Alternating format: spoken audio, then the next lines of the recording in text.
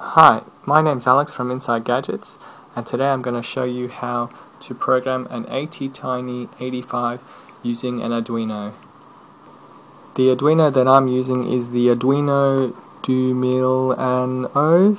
I'm not sure how to say that, but we'll just go with that. You should be able to also use the Arduino Uno, and probably these other ones. These ones shouldn't have any problems. So before we get started, I'd just like to thank this website for actually showing me how to do it myself. It has a nice little guide with pictures and the zip files that you need to get this working. So you're probably wondering, why would we change from the Arduino, and what's this ATtiny 85 you mentioned? Well, the Arduino contains an Atmel ATmega 328, and what that is, it's a microcontroller. So that controls what the Arduino does. When you put your program in, that's where it goes into, and it controls all the pins up here, the pins down here. And what the ATtiny 85 is, it's a smaller microcontroller. So one of the main benefits of changing is you don't need all these other components. The next thing is the price. The ATtiny 85 is about $3 Australian, whereas the Arduino board is about $38. So you've saved $35 just then. Once you put in the other components of the ATtiny 85, you probably will drop to like $30 or $32 that you saved. Alright, so enough of this comparison, let's just get the ATtiny 85 working. So we go to the website where we were before, and we just scroll down and just download the ATtiny 45_85 zip file, and it says we just need to locate our Arduino sketch folder, and so I've already downloaded it up here, and we just double click to open that, and now we just find the Arduino directory. So for me it's program file / Arduino I'm on21, and we go to the hardware folder, and then all you do, I'll just extract this to any directory, and you just drag this over to this, which I've already done. Okay, so I'm assuming you've used the Arduino software a bit before, and so once you copied over that file, you'll see when you select board, you can select the 45 or the 85, and normally you should have had this one selected, or just depending which one you have here, but for this programming you'll need this one with the ATmega 328. So we'll just scroll down here, and here we've got the pinout of the ATtiny 85, and so we can see,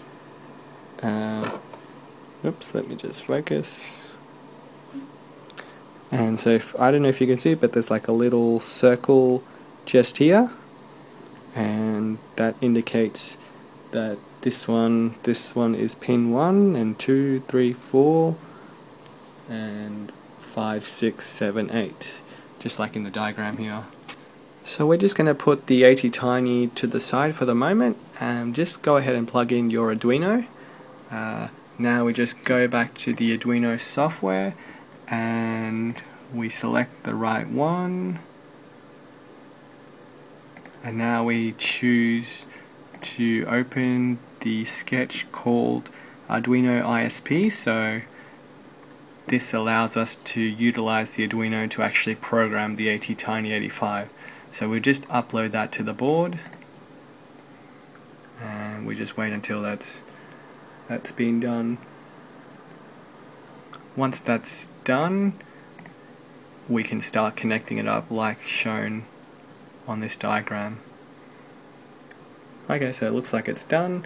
So what I'm just going to do is just unplug it, just for safety's sake.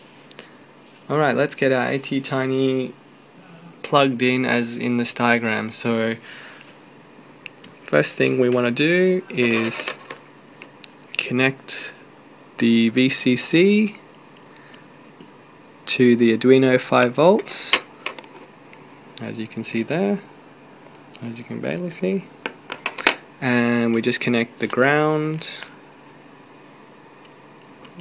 to the Arduino ground, and then we just connect all the other wires. Oops. And it goes to pin 13.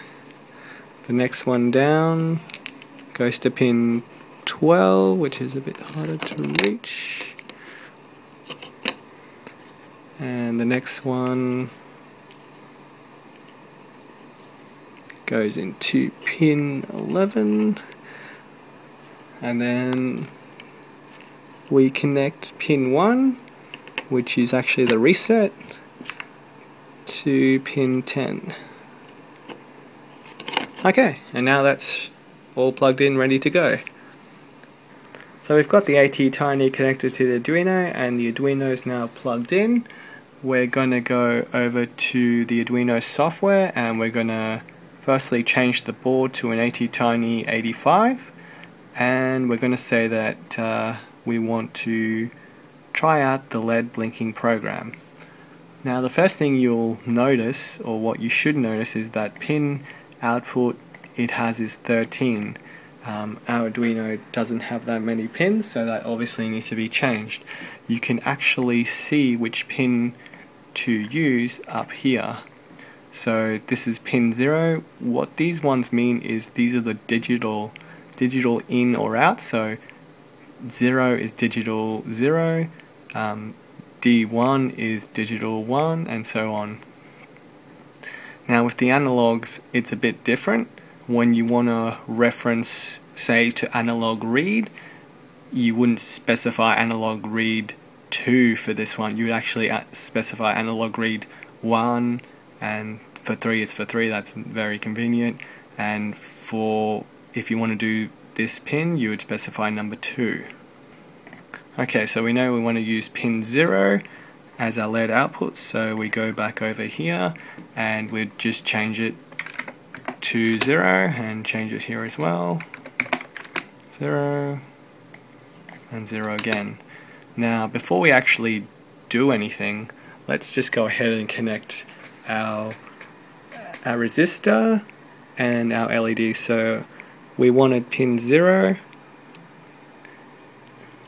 we want a digital 0, so we connect the resistor, we connect the LED. The long connector is the one that goes positive, so we connect it like that, and we connect in our ground. Ching. Okay, and now we can go ahead and just double check that everything's right, and we just upload that to the ATtiny 85. So it will be it won't use as many bytes as before, and those error messages are okay to come up. And now what you'll notice, it's all completed, but what you'll notice is nothing's actually happening. So what we need to do is, to get it to work, we actually disconnect the reset. But before I do that, I'll just disconnect all these other pins just to be safe.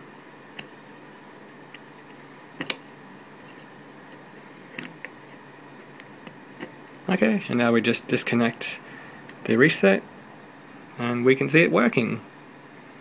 It's just blinking for a second and then pausing for a second, and that's it.